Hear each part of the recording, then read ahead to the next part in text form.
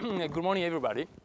Slides. Well, we heard just a moment ago about this carpet, that could become a house that can actually help you in terms of healthcare. And I'll try to talk about a city, what we call a sensible city.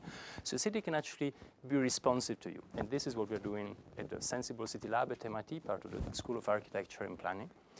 And, if you think about the 1990s, think about 1993 is when Mosaic first appeared, the first browser. People were very, very excited about the internet, very, very excited about everything virtual, and thinking that this is what would be very important and not the physical side of things. And because of this, actually, some people thought that the death of distance brought by the nets will also mean the death of space. So Gilder, 1995, cities are leftover baggage from the industrial time.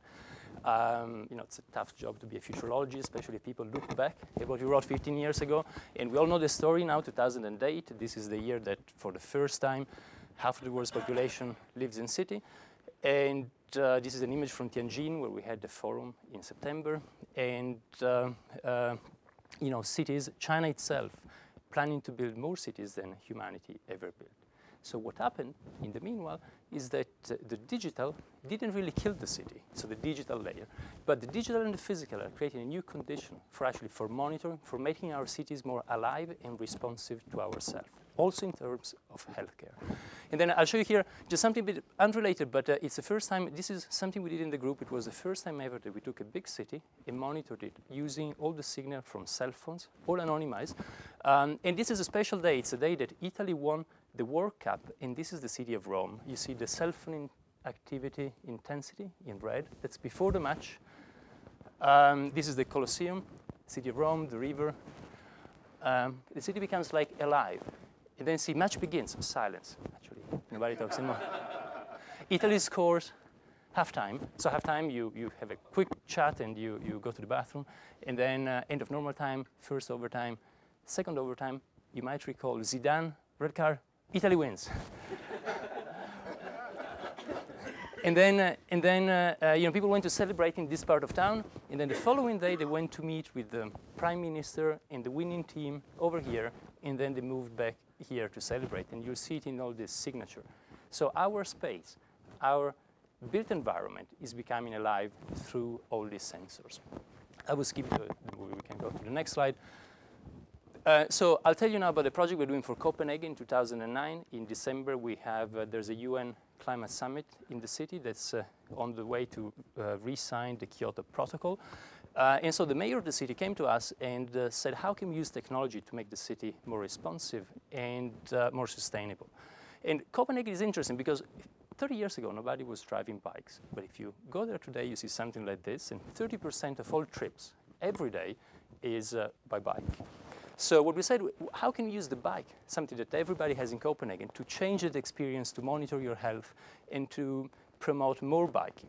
So what we're doing now is actually design, together with Smart Cities Group at the Media Lab, it's a smart wheel, so the bike is still the same. You just change the wheel. It fits into any bike, and the wheel has 2 or 3 new things.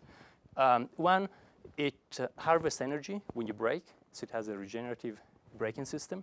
And then with the energy you have, you can use it to go uphill, to start, and also to have sensors inside for air quality, for position, and for the torque that you're applying. So that's like packing a Prius, a Toyota Prius, into your wheel, but it's not much weight. You got some batteries, the engine inside, and all of that packed in a self-contained wheel. And with this, you can do a number of things. The first one is, in terms of behavioral change, you can promote even more biking. So, we're suggesting to the city to do like a frequent flyer scheme for bicycle, green miles. You get a frequent flyer statement, you're very happy for the gadgets, but it's a lot of CO2 emitted. But then here you can actually monitor your green miles and see how that's changing. You can measure the exposure to toxic agents in the city. So your air quality monitoring is like when you put something in your skin and you see the exposure to the sun. So you can do it with the air quality. And this is for you, so you can see individually this information, but you can also collect it and then share it and get it at a city scale.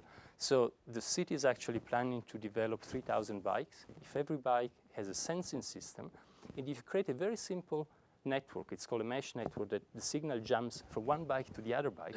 Then you can collect all this information and have a wonderful air quality monitoring system in the city. And then, of course, you get all your personal data, so you can, of course, you can see how many miles you've been traveling, but by measuring the torque, the city can also get you a sense of how well you're doing. Fitness monitoring. So, you know, this morning you might say, the bike might tell you, hey, I see your torque is not so good this morning, so is anything wrong? You get a constant monitoring on that. And that's the first prototype at MIT, quick video. First iteration, you'll see it in a moment. One of the students worked on this. In the end, there's only a Wi-Fi controller for the wheel, so nothing else. You just change the wheel. You can retrofit it to any bike.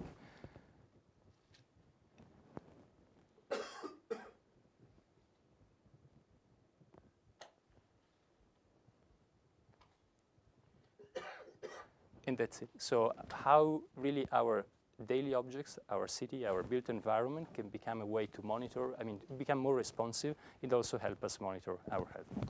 That's it. Thank you.